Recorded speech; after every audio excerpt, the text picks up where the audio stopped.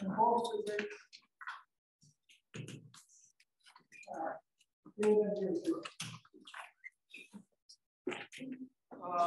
Thanks a lot for the chance to speak. Ahmed.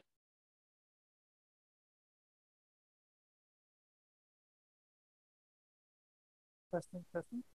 Okay. So the title of my talk is chord path integrals and bulk physics near beta equals 0. This is work in progress with postdoc Akash Goel and graduate student at NYU, Shu Yao, who is on the market this year. So what I wanted to do, I wanted to report on, this is very much a work in progress towards understanding the bulk theory of double scale SYK. And the motivation is that it gives you, well, the bulk theory in this case is a UV complete theory that you might call a theory of quantum gravity, given that gravity emerges in some limit. Or space-time rather emerges in some limit. One of the goals of this research program is, at least the first part, is to see if one can express the path integral for the bulk in terms of variables that we're familiar with in a gravitational theory, at least in some limit, that maybe you can express it in terms of Einstein-Hilbert plus extra things that would render the theory UV finite. First, just a bit of history. Not immediately related to the topic. In fact, if you go back to 1947, the work of Snyder, the same Snyder of Oppenheimer-Snyder collapse, he asked the question of whether one can write down whether it's consistent to have a discrete or quantized theory of space-time that preserves Lorentz invariance.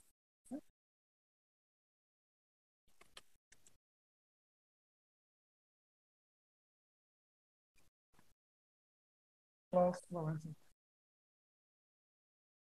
So differently, can you have position and momentum and so on and so forth that satisfies Lorentz algebra, but nevertheless you have discrete representation for position, for example.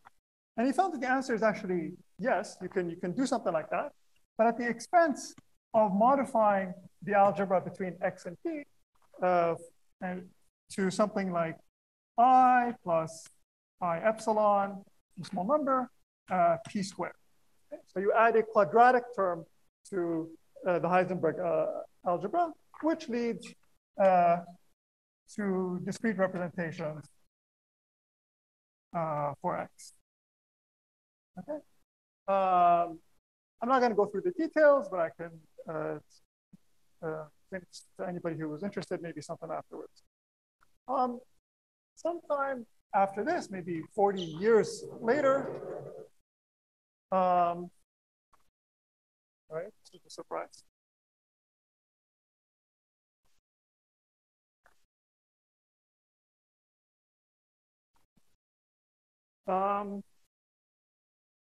People took seriously this idea of modifying standard sort of algebras, and they came across a nice way to deform them, which now goes as Q deformation of various algebras. And one particular one that we're going to focus on, which is what Henry already talked about, is just a Q deform Heisenberg algebra.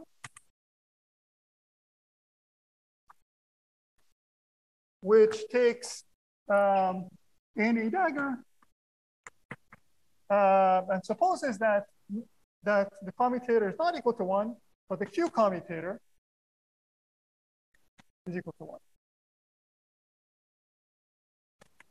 Okay. Let me label the A's that satisfy this equation with AQ. Okay? And you still have a discrete representation here labeled by n. There's a vacuum that's annihilated by A or AQ. And the number operator eigenvalues is this bracket n that Henry wrote down, which is 1 minus q to the m over 1 minus q. Right. So these are n, I guess Henry define them as q-deformed integers. So if you want to start your kids, really early learning, in quantum gravity, learn them how to count in this. Okay. In the q goes to 1 limit, you get the standard Heisenberg algebra. A dagger equals 1. And but if you don't do that, this thing is called, well, from these creation and annihilation operators, you can define a q-deformed harmonic oscillator. So I'm going to call that q harmonic oscillator. Where the energy levels of this harmonic oscillator has a very interesting behavior. It goes as 1 minus q to the n over 1 minus q. And it has an accumulation point as n goes to infinity. So there's a maximum energy at a finite location. If you take q to 1, you get back the standard harmonic oscillator, and the energy goes to infinity. Okay, so that's all consistent. Why am I mentioning all of this? I forgot how to use this.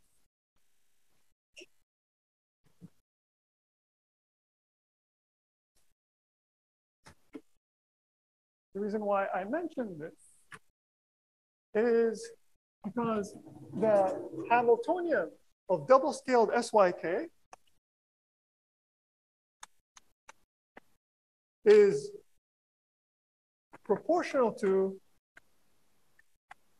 the position operator in the position operator of the q-deformed harmonic oscillator. So xq, well, h is equal to this, I guess, times some constant. Was as AQ plus AQ dagger. Okay. This is the bulk Hamiltonian of double scale SYK. This point, I think, has already been stressed, or I don't know if it was stressed, but it was mentioned in papers by Cruz et al. And the Q in this theory, as Henry mentioned, T to the minus lambda, where lambda goes as T squared over N. P is the number of fermions that interact in each term of the Hamiltonian. And the Hamiltonian, I guess this gamma here, let me not say what it is yet still, but it's gonna depend on lambda in some way. Okay. So the spectrum is a finite range. H of theta, well, let me just say, I guess, just what. The energy eigenstates can be labeled by an angle theta, and the energy goes parameterized in this way as a function of theta. It has a finite range. Okay. It's continuous, and that's simply an artifact. Well, it's because you've averaged. Yes, that's how I understand it. There's another basis that you can express the Hamiltonian in, which is the length basis Henry talked about. So N is a bulk length basis.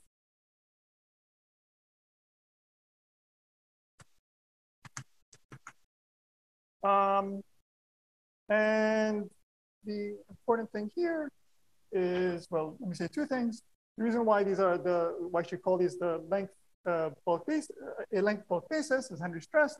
And if you compute the 2-point function, the ML, MR, so there's a diagram for this. There's n chords here, and you have the correlator just counts how many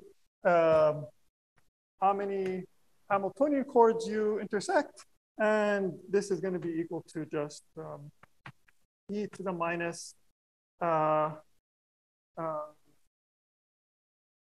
n times lambda times T of the matter, the number of fermions in the matter field, divided by P, the number of fermions in the Hamiltonian. When expressed in this way, this term here, the number of cores times lambda, you should think of the length. And this ratio of the P's, you should think of it as the dimension of the matter field. The Hamiltonian in this basis, again, as Henry discussed, it's minus 1 over lambda e to the I k 1 minus e to the minus n lambda plus square root 1 minus e to the minus n lambda e to the minus I k. Okay, and the wave functions, the energy wave functions in the n basis or the n wave functions in the energy basis, they go as there's some measure factor, let's call it, and it involves Q deformed Hermite polynomials divided by a Q deformed Pockhammer symbol. Or Q Pockhammer. Okay. So everything I said so far, these are just really preliminaries. The path integral that we want to study is the following. We want a path integral for the following transition amplitude. Path integral for 0 e to the minus beta h 0. So it's a path integral of starting with 0 chords, evolving for some Euclidean time, and then annihilating it again. You could also consider the case of starting with some finite number of chords and then ending with another finite number of chords. The first path integral you can write is in the energy basis. That's just called a partition function. And you get a measure factor which comes from the overlap of the vacuum and the states in the energy basis, which is just going to be equal to mu of theta times e to the minus beta e.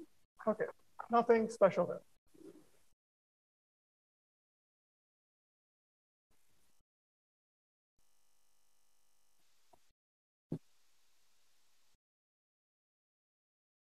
If you were to express the path integral in terms of the L basis, then you'll get the L, so this is the N or L basis. So the path integral is just simple. This guy, e to the integral I k over lambda L dot minus some constant 2 cosine k times square root of 1 minus e to the minus L. Here, the L variable I'm defining is lambda times the discrete n. And I'm imagining for the moment, I'm working in the small lambda regime. So while n is discrete, you can think of L being continuous.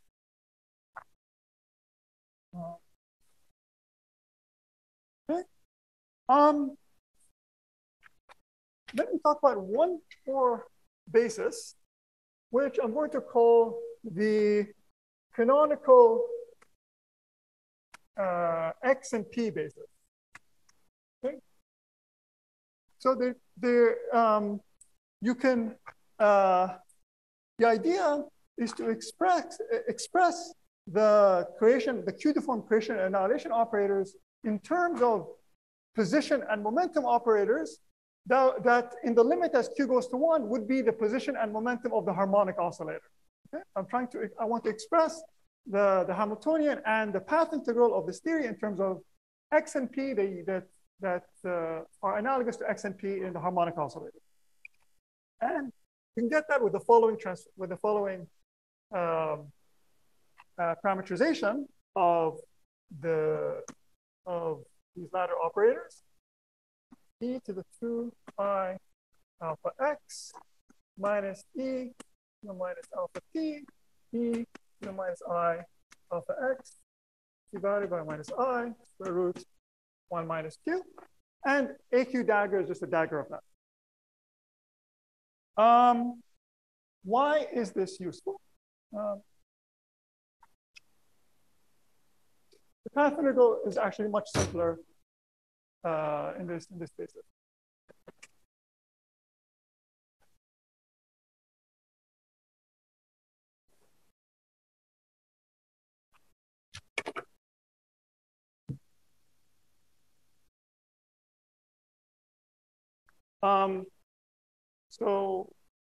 First of all, the Hamiltonian, I guess maybe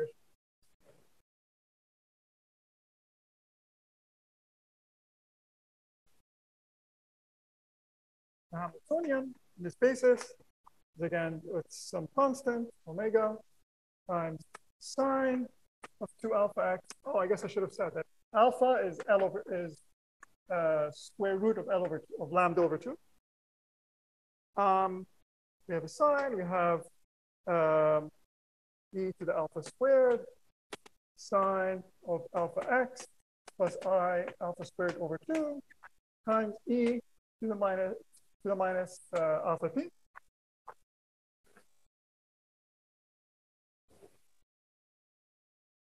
Expressed in this way, well, with this Hamiltonian, the path integral will become following. There's going to be an integral over initial and final values of x, or initial and final wave functions of x.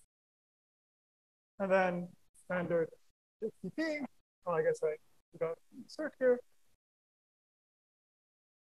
They're going to be these wave functions, which turn out to be just Gaussians. So this is simple. Times it's the usual thing, integral d tau from 0 to beta of I p x dot minus the Hamiltonian. Okay. The reason why this formulation is simpler is because you can do a canonical transformation and make the Hamiltonian much simpler. In particular, you can take p to p plus any function of x. That's a canonical transformation. And you can remove this factor of psi. And so then the path integral, I guess I can write it down. Let me just write down the Lagrangian.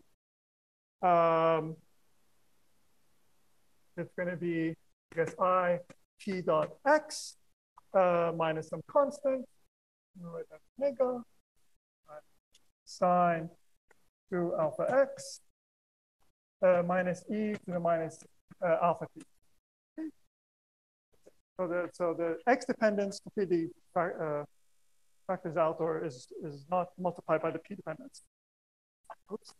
P dot x dot. You can actually do the p. You can integrate out p exactly. Okay.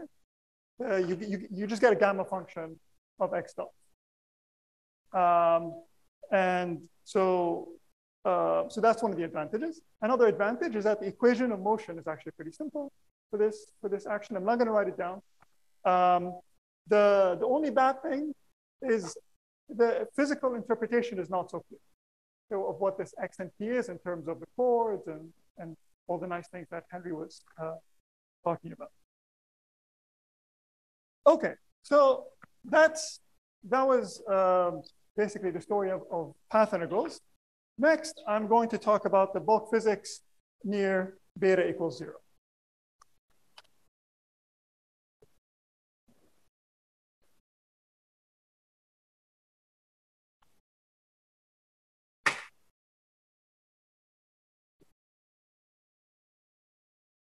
So beta equals 0 corresponds to the case where, at least if you think about this from JT gravity, the case where the boundary curve is extremely small.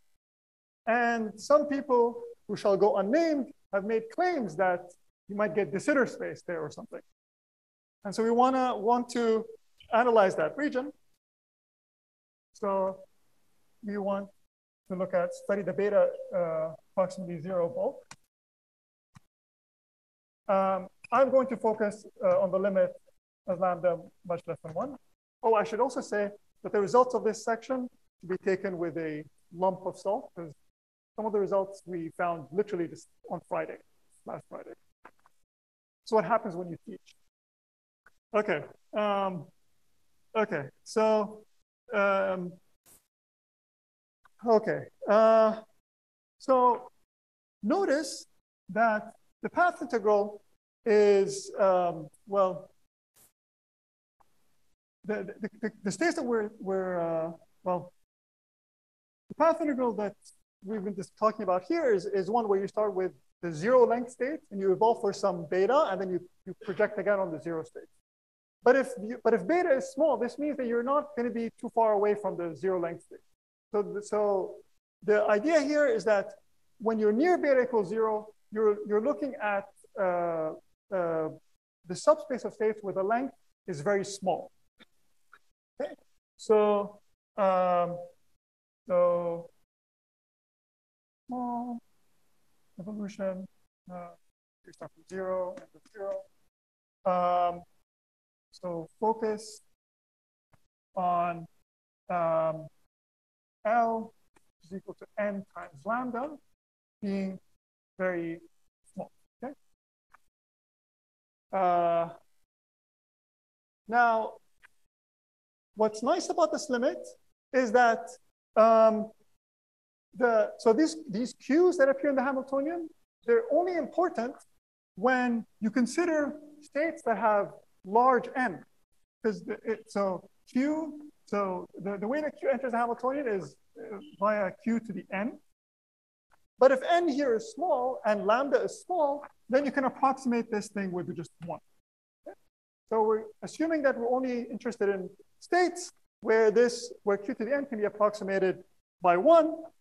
Hence, the bulk Hamiltonian in this regime is just going to be 1 over lambda times A plus A dagger, which is just the X operator of the harmonic oscillator.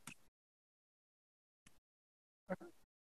So what this says is that this very quantum gravity regime is secretly there even in the hydrogen atom. I think they should write a Nature article about that.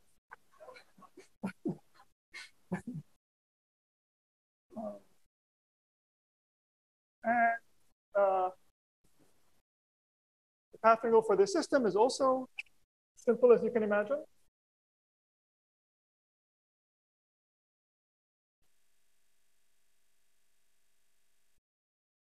That wasn't a jab on this wormhole stuff. It's really cool stuff. Okay.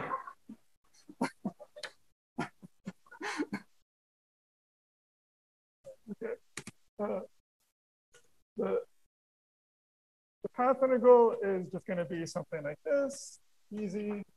Yeah.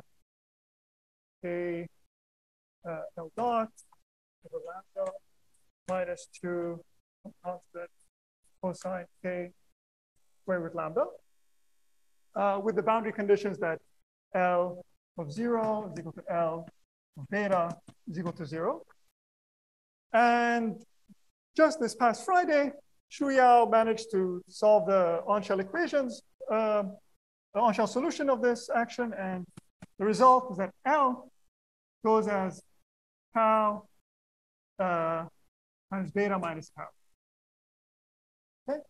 Notice that we were saying that L roughly goes as lambda, which means that that beta goes as square root lambda or smaller. Okay? For the regime of these equations to be applicable. This solution is extremely weird. I was for the past few days I was trying to figure out what kind of space-time would lead to distances of this form. So here, let's say we have a circle with some very small radius. This length here could be, for example, if you choose the tau right, the length between 2 points, let's say, some geodesic length between 2 points, starting and ending on the boundary. It seems reasonable to assume that when beta is very small, that maybe here you just have a patch of flat space. But if this was a patch of flat space, then the distance between these 2 points would go as sine of the angle between them, which is roughly tau, the sine tau, which would involve only odd powers of tau, and so on and so forth. So it seems like this point was emphasized to me by Henry, that it seems like, because they've also been analyzing this in a similar limits, that the spacetime cannot be described by a Riemannian geometry, okay? Because we're not reproducing this result, even for very small angles. Okay, I'll give an explanation, well, one explanation for why this answer and how you can make sense out of it.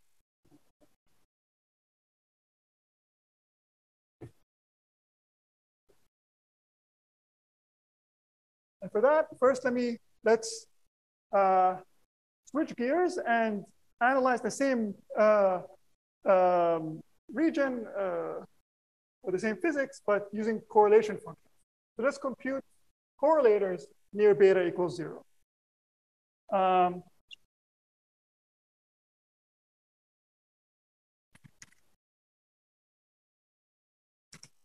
Let's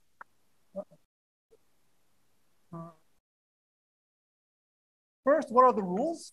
The rules here are very simple. They're much simpler than those discussed by Henry, because when you have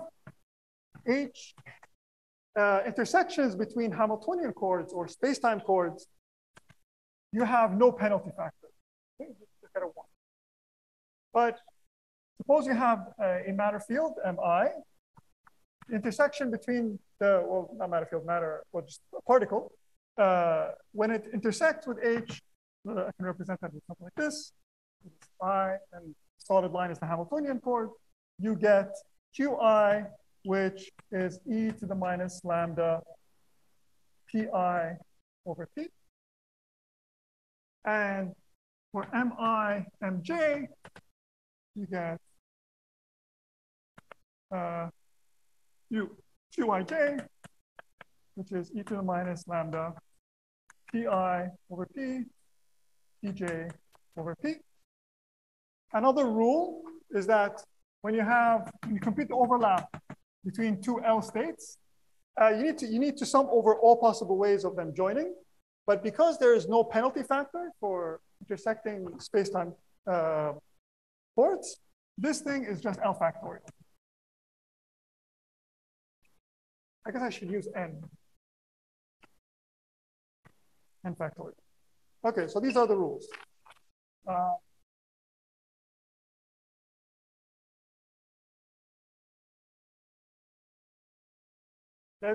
So let's say we want to compute the 2-point function. The way you do it, 2 points. So we start with a state 0, we end with a state 0, and we're going to have a matter particle going through. The way to do this is to first break up this calculation into you first think about the state. You think about preparing a state of definite length here. What's a superposition of length with some alpha L? No, I just switched from that. And there's also n prime, alpha n prime, n prime. Okay. And from the rules, we know what the overlap is, or rather what the 2-point function is in a state of definite n. And so we can calculate this, and we get e to the minus 1 minus, let's say this is particle number 1, 1 times tau beta minus tau divided by lambda. Okay. Which now, if let's say we take q to be small, or not small, very close to 1, then this becomes e to the minus delta tau of beta minus tau. This is the limit as I guess lambda delta is much less than 1. Okay, so this is what the two-point function is.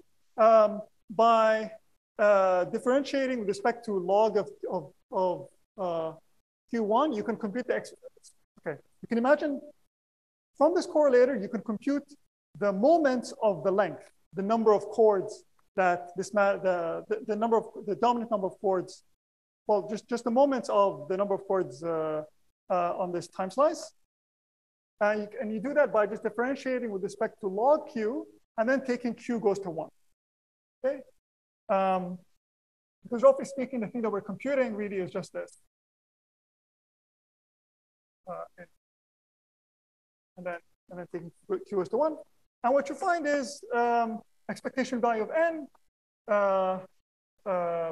is just tau beta minus tau over lambda, okay? So, let me just put an L here. So this is now the length, okay?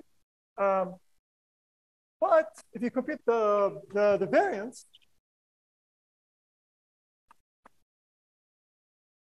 you find, so let me just say, oh, sorry. So this thing goes as tau beta minus tau. So this means that this secretly goes as lambda. The variance, actually, if you do the calculation, you find that it goes as square root lambda. We're working in the small lambda regime, and hence the fluctuations are larger than the sigma. Okay, so it's really a quantum regime, and so we had no right to expect that the lengths would reproduce those of a Riemannian spacetime, like a given Riemannian spacetime. It could be a superposition of them, though. The final thing I was going to talk about is computing the OTOC.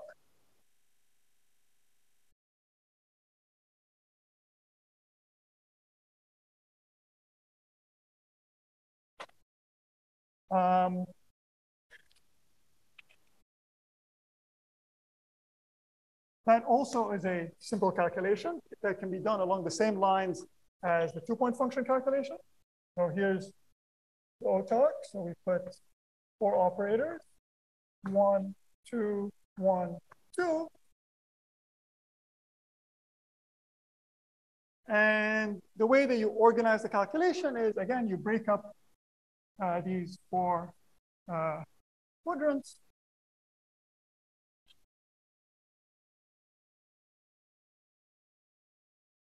Okay. So you start from the vacuum here, the vacuum here, the vacuum here, and the vacuum here. That prepares for you some state of L chords here, and so on and so forth, here. And then you can organize it in terms of the number of chords that get contracted with the ones here, or between this guy and this guy, and this guy and this guy, and all possible ways of connecting them. It's just a problem in combinatorics. It's not too hard to do. And the only thing you need to take into account is how many times you intersect the matter chords, okay? Because that's the only thing that gives you these penalty factors.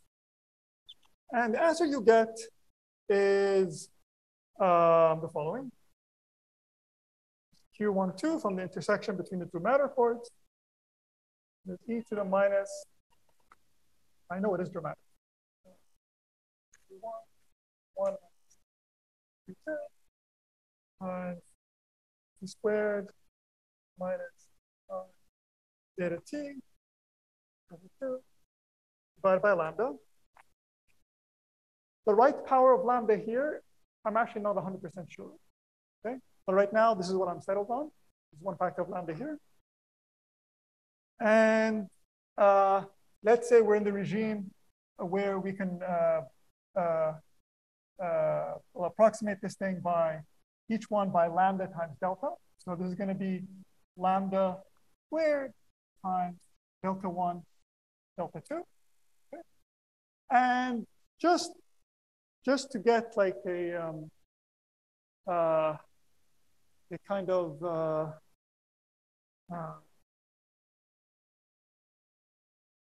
rile out of you guys, let's take lambda squared times delta over lambda to be order 1.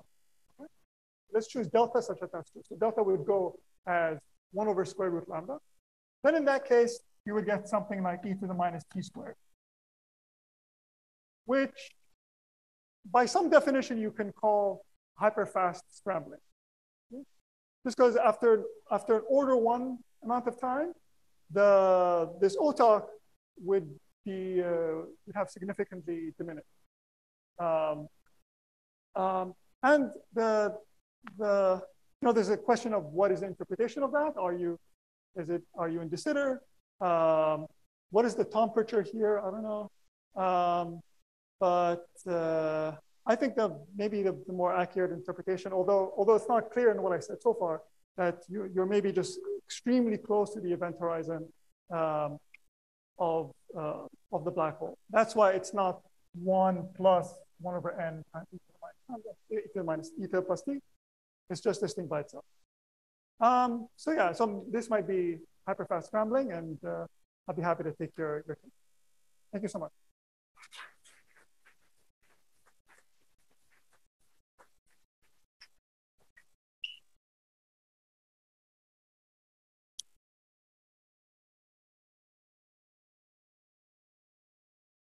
High temperature limit of the thing that I was discussing at the end. So like in your formula for the 2-point function, it matches the standard large Q 2-point function when you just take that. Is that a fact, or are you asking? It seems to me that if you expand 1 over sine squared, you just get this thing. Okay.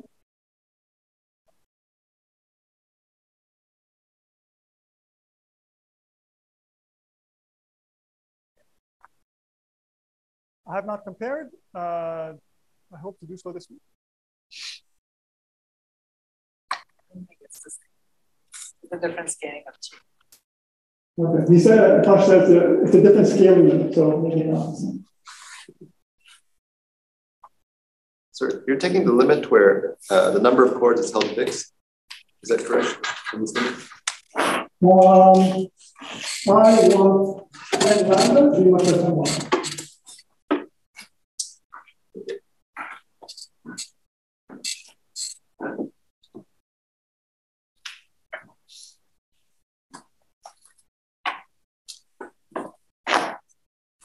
Any other questions? Yeah, these core rules that you mentioned, you just derive them from the action that you mentioned. The rules for correlation functions, you just derive them from the action. You can derive them from the action, but there's a more direct way along the lines of what Henry talked about.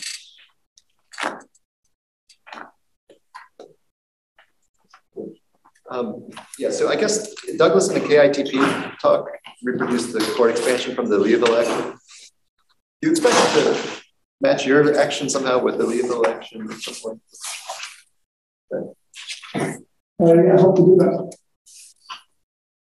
It was only this last Friday.